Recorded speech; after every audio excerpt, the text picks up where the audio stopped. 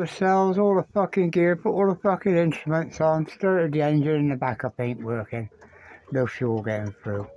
So no way am I going over that bar without two engines. So fit the other engine Saturn on. I'm down this morning after my engine failure yesterday. I've now changed my big blue end, my big red engine that I just done the electronics on. And put that back in the middle, and I put my other good engine on the back. So it's just a matter of now, this hasn't been run for 2 months. So it's just a matter of starting it up and checking I have got the electronics right. I've done them all new wiring, everything. So hopefully she should go. I'll let you know in a minute. I'll put the camera on, let you see me starting her. Okay guys, here goes, the tide's in, the boat's moved over. I'm going to start this engine now. This is the first time. It ain't been started for 8, 9, 10 weeks. I rebuilt it and fingers crossed. I primed it all, it's ready to go.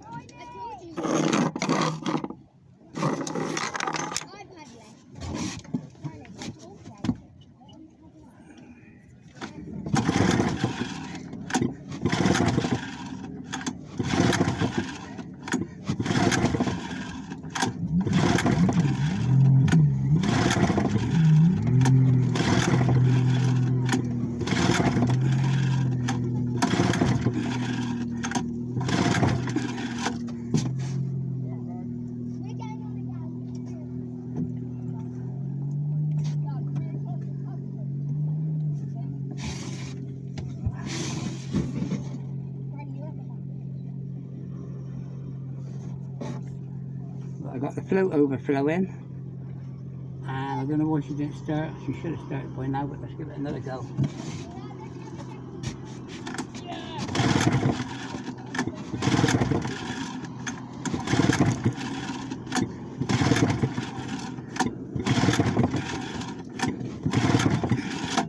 Nope, we're having no fun, so I've got to check everything. Okay guys, second go. I just checked the plugs, cleaned them, not leave it wrong.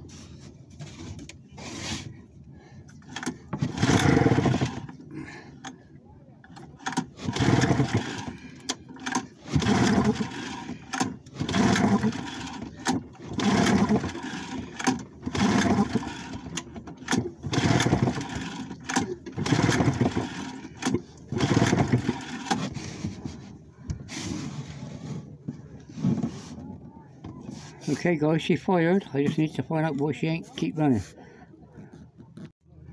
Okay guys, it's a third attempt. I noticed when she was tipped up there was fuel coming out of the float, so I checked the float, but she seems alright. Anyway, I'll clean the plugs again, let's see what's going to happen. This time I'll pull the choke, I think.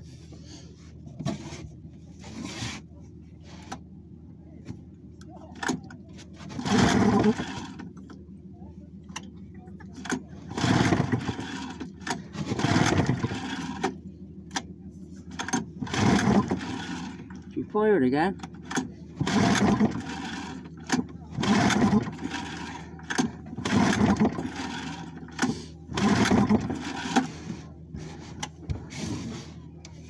I'm honestly starting to think it's the fuel not getting there. I'm going to check the plugs again. Both plugs are as dry as a bone. So God knows what she fired on just then. Okay guys, this is the fourth go.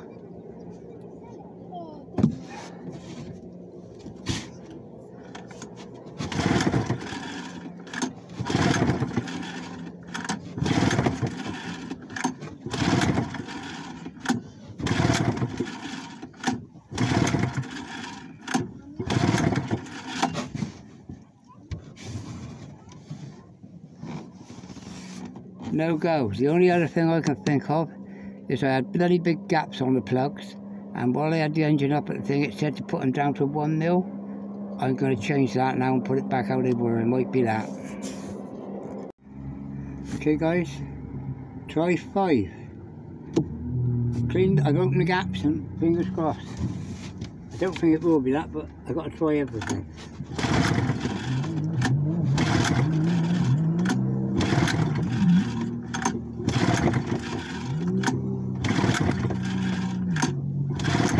No.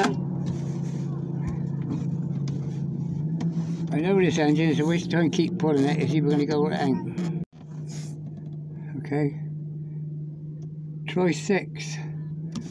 I'm pulling the choke out because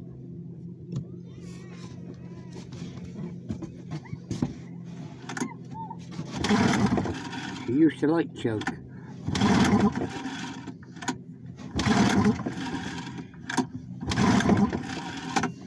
No. No joy at all.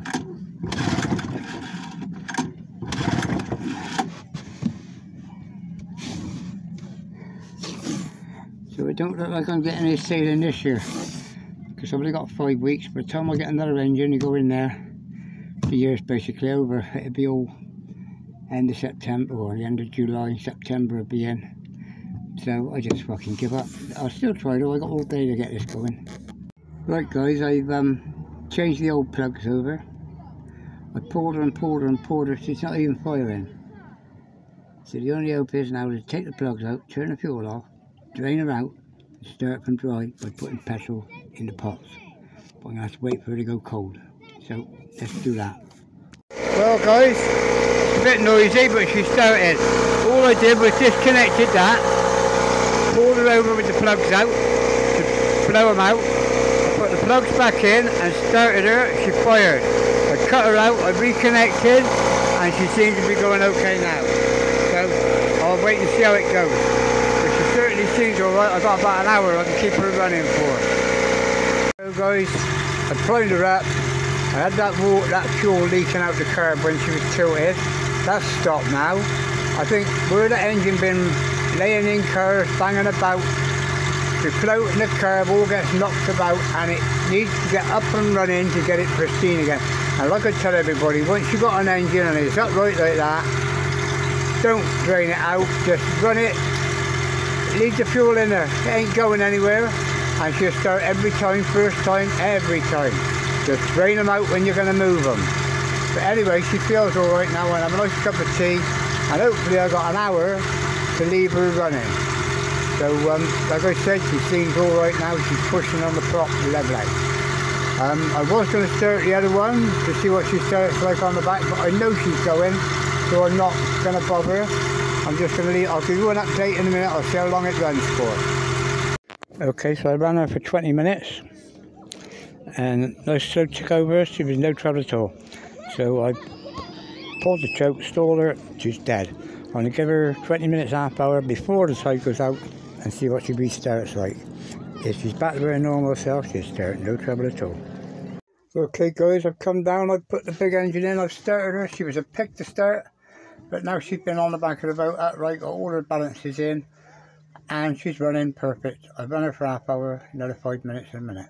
There you go guys, I left her for about a quarter of an hour, restarted her. She started first pull without choke, which is to be expected this time of year, and now she's running great. I'll let her run as long as I can on this tide, and then I'll have to but today we got punters here now. The doctor's on his boat at the end there.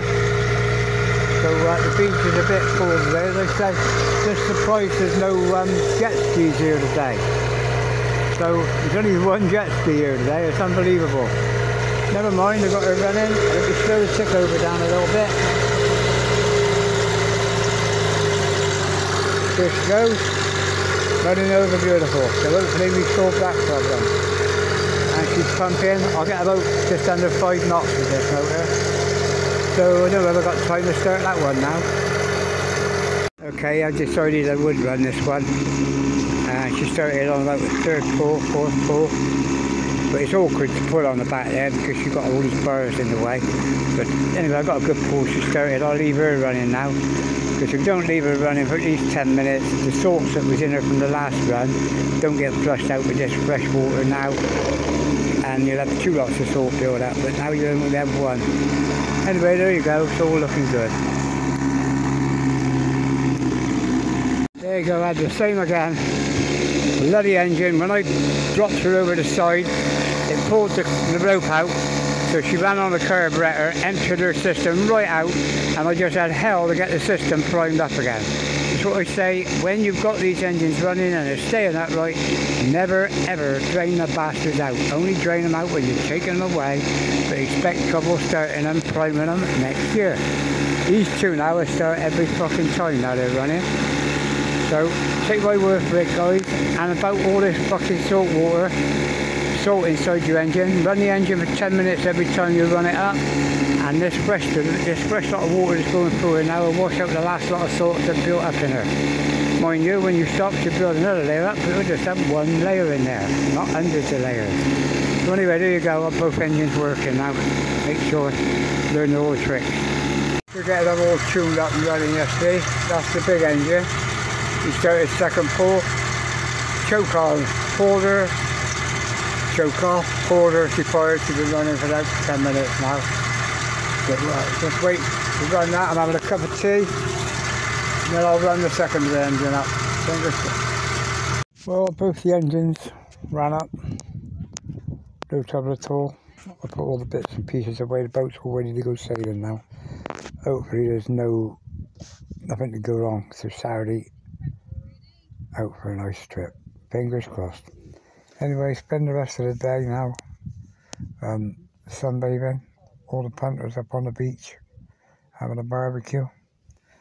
My bit of beach is empty. I told you the bit I don't hire out to nobody, and there's a few punters over there. I think today you might find the sun is too strong.